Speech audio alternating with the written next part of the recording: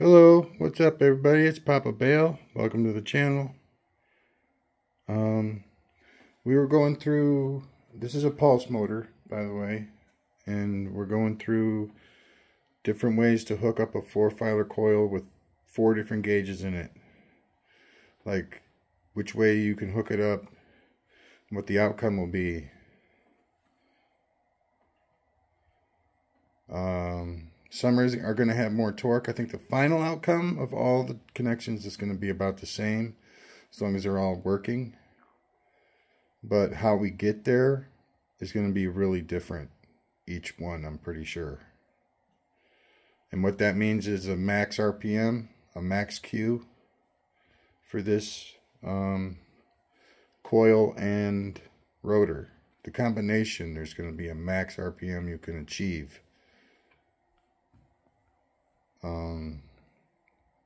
And the transistor, that's a huge piece of this too. And it's an NTE 36 and an NTE 2317, I believe. Something like that. I threw out the box, so I don't know. But they're NTEs, and they work very well, in my opinion. So what the current connection is a 22 gauge strand hooked in series with a 30 gauge strand going to this transistor right here.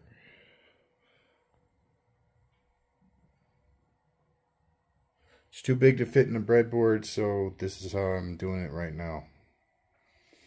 If there's a breadboard of a different size, could somebody give me some specifications so I can order them?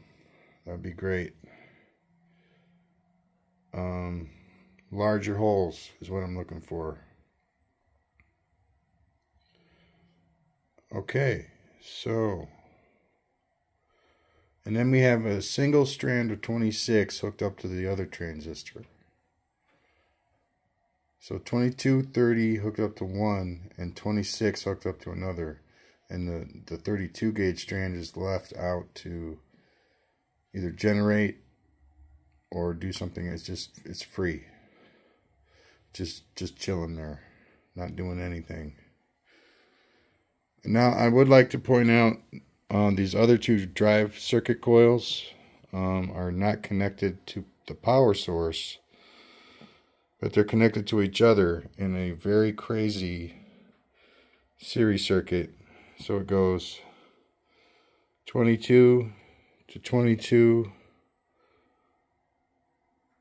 to 26 to 26 all the way to 32. And here I'm just going to give this a little spin.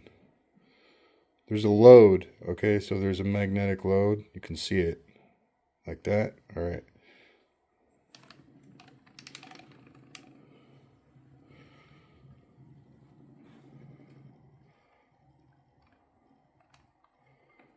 Now there's like no power being put into it, but this is the power that's coming back to it currently. So when I spun it, it made the power go back into the power supply and read on the meter. So this is what you would call, I guess, back EMF. A register of back EMF, I guess. Because that's kind of what I think it's doing.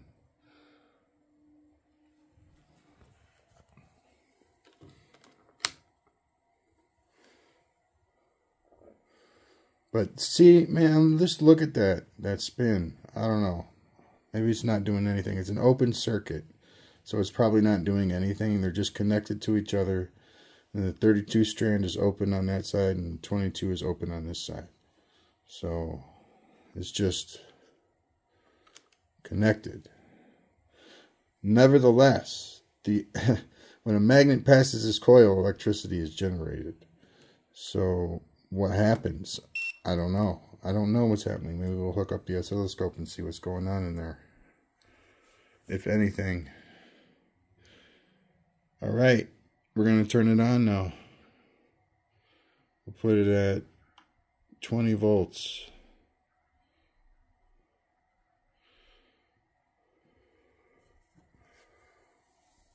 And then we'll give it a little twist.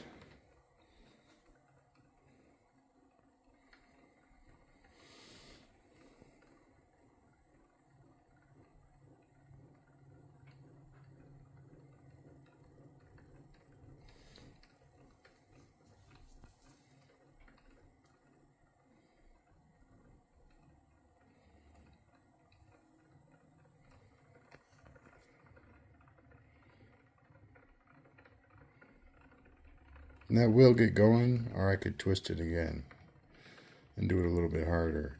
Get past all this rocky business. I might do that because it looks like, yeah, that jumping around is going to slow it down.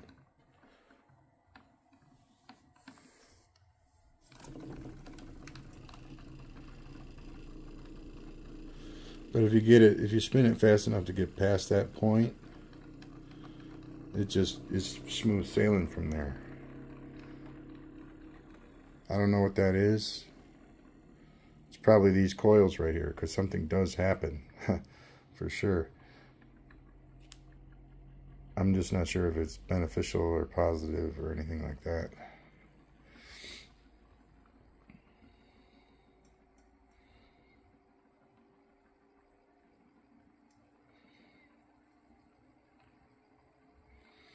So this is 20 volts.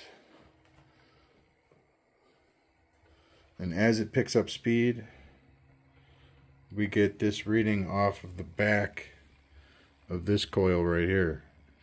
So what we're reading is this big coil right here that's on the back of this coil right here. So this coil is on the oscilloscope.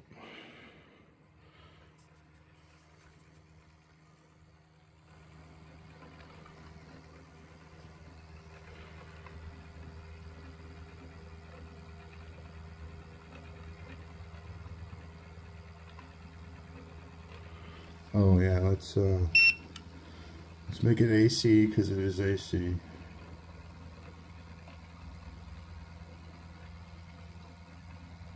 About 600 volt spikes, between 5 and 600. I'm gonna turn it up.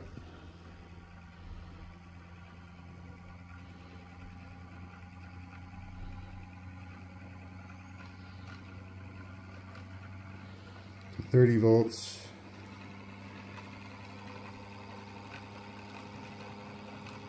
800.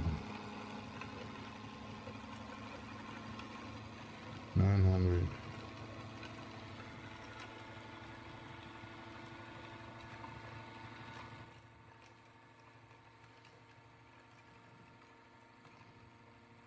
That's awesome. Just listen to that. That is still picking up speed.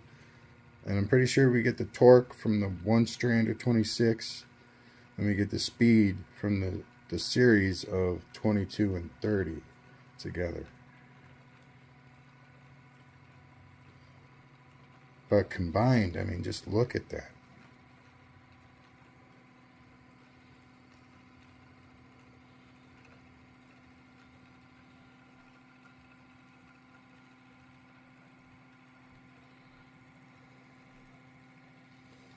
That's so cool. Alright, I'm going to cut it back. Oh yeah, look what happens when we turn it off. Look at those spikes, man. That's freaking crazy. That's like 1300, 1500 volts. That's crazy. That is so awesome, though, man. That's awesome. But this is a tabletop toy. I mean, we're making enough volts here to really shock somebody. And I'm sure there's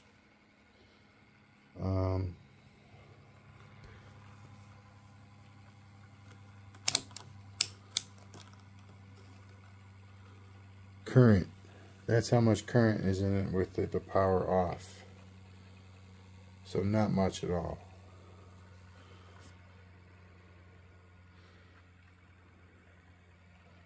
And it's 32 gauge, so it's not going to ever be much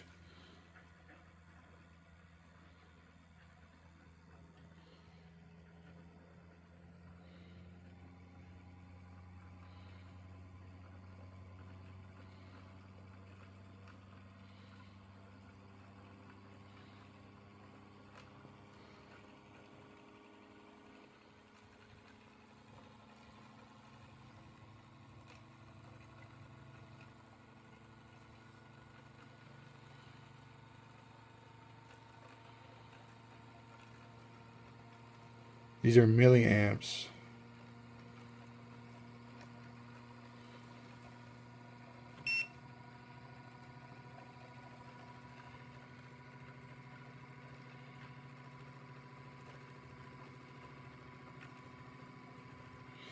But that's back EMF, so I don't know, maybe I'm a little impressed with that, because those are amps that are being generated from pure magnetic field without actually being in. I don't even know what's doing it, man. It's I know it's not the magnets, it's the coil that the electricity is going through that's generating this. We'll set up a magnet, you know, the magnetic induction sequence later. So we got up to 2 milliamps. But in the next video, I'm going to hook up this coil right here, and we're gonna check the current, and we're gonna check the wave. We're gonna check the voltage. All right, so thank you very much. Peace out, ladies and gentlemen. Bye now.